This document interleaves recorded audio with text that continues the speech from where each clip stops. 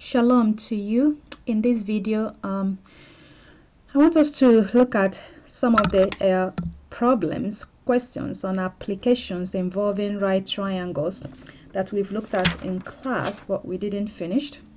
Okay, one of them is question number 31 from page 337. Page 339. Okay, so if you remember this question, two fire towers, which is drawn here, 30 kilometers apart is drawn. Okay, Eli's tower is due west of tower B. It's due west. Okay. So this picture you're familiar with. Make sure you copy the problem in your notes. And so we take this picture, redraw it. All right, here's the triangle. Okay, and then we have the 30, the whole AB is 30 kilometer. So we do not know from this part of the triangle, so that's the challenge. So but then we have to use variable to represent what we do not know, so and then use algebra to solve for x. Okay, so we let this part be x, and then since the whole of AB is 30, then from here, this part of the side of the triangle to A is going to be 30 minus x, because if you take this part, you'll have what is left. And then we can use trig ratios to set up. We know angle. Okay, angle 34 is going to be opposite over adjacent. Again, the right angle is here, so this side is hypotenuse.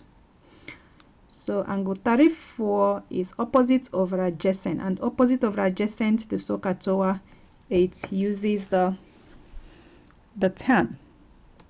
Okay, is the SOHCAHTOA.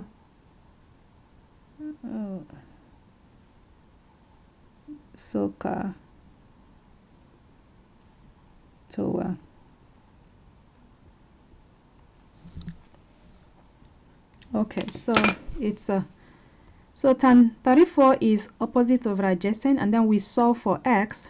We multiply x by both sides and divide both sides by tan 34. We get this. So we keep it there because we have two variables. We can't really solve for it. That's the simplest we can get it. And then we do the other triangle. Tan 14 is opposite over adjacent again, because this side is hypotenuse. So if we write that, tan 14 is D over adjacent, 30 minus x. So now we can do the algebra and then cross multiply, solve for D. So put this over 1. That's what we did. So D times 1 is D. Tan 40 times the quantity 30 minus D over that. So then we can distribute tan 40 times 30 is 30 times 14. Tan 14 times D over tan 35 is D times, okay, because when your multiplication is commutative, we can switch those two. Okay, so why we want to put this on top, because these are numbers. We can actually plug it into our calculator and solve it, but this is a variable, so we want to keep the variable out. And then now we have, from this side, we move over here to finish solving it. So since we have two terms, 30 tan 14 is one term, and this side is another term, because they are separated by subtraction. Whenever expressions are separated by addition or subtraction, then you have terms. So instead of one time, we can factor, not factor yet.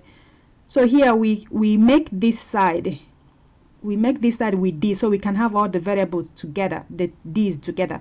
So we add D tan 14 over tan 35 to both sides. We add it. So that's why we have d plus d tan 14 over that on this side, and then see it's going to disappear on this. On the right side we only have 30 times 14. Okay, and now because both of them are on the same side, they are one term and another term separated by addition, we can factor out the d. So we take d out. If we take d out, 1 will be left here, and then here we have tan 14 over tan 34 left. If we distribute this back, it's gonna give us d times 1d, and then d times that, we get that back. Okay, so now this has helped us to isolate d. So, and d is multiplying this whole quantity, and so to solve for d, we can divide both sides by this whole quantity. So we take 30 times 14 divided by this whole quantity. If you plug it correctly into your calculator, you get the answer. Or you can simplify the denominator first. After you simplify the denominator and then you divide, you get the same answer. All right, number 33 is another one. Okay, so and the picture is drawn here. Again, make sure you write it inside your note, and then we're going to redraw the picture. Okay, so here is a picture that one of your classmates drew. So if you separate those two triangles, the height of the lighthouse is the same for both ship. From the line, the line of sight, of course the line of sight has to be it has to make the angle with the horizontal line, for the angle of depression. The angle of depression has to be made from the horizontal line. So we see that angle, the triangle here, the first small angle is 14. So we have the angle here. Again, we can draw it out here, so it looks something like that. So this is the long one, so this is y, and this is gonna be 350, and this angle is 14. Okay, sorry, oops, that's 14.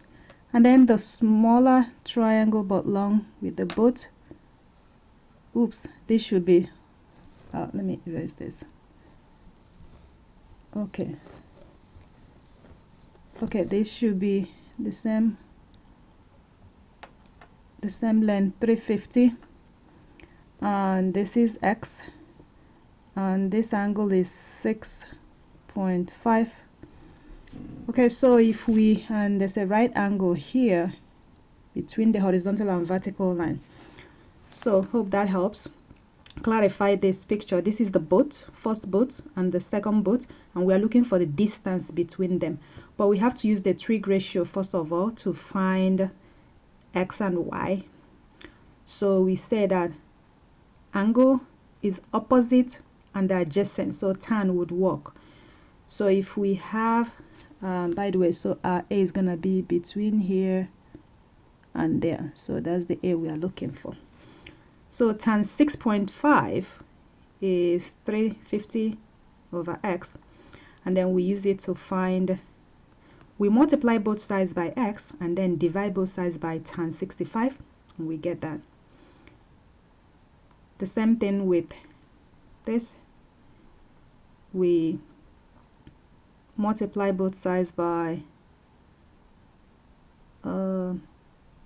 sorry, this is not clear, I just block, but anyway it's the same. Tan 14 is 350 over y. Okay, and then just like the same thing we do, y is going to be 350 divided by tan 14, and you can plug that into your calculator and you get this. And then once we get that, we notice that A is going to be y minus x, so the what is left in between the two sheep. So that's what she did here, and then you subtract those, you get the answer. All right, the next one is the problem we had on page 348, number 18. And So I kind of redrew the picture here to make it clearer. So the thing is, from the problem, oops, the bearing for air flight, the air flight has to go from north. So and the plane is the bearing of the plane, so it goes from north till this bearing. Okay, again, till this bearing. So it has to make all the way from north. Again, flight navigation is the only one that must always go clockwise from the north. And so it is the plane is taking off, is flying from here to the airport, not from the airport away. It's flying here, so the bearing has to be from this spot, and this is the bearing. So the angle has to go all the way from the north till that. So you have 90 here, and then you have 90 in this quadrant, you have 90 in this quadrant, plus this angle B. So we're gonna use the trig, opposite over hypotenuse. So tan B is opposite 80 over 95, and so after we solve, we use the inverse tan. We use the inverse tan to get rid of tan to find B. So we find the inverse of 80 over 95, and then we get this, and then we have to add the 90, which is 270, to get our overall the whole angle he's going to make. Okay, all right.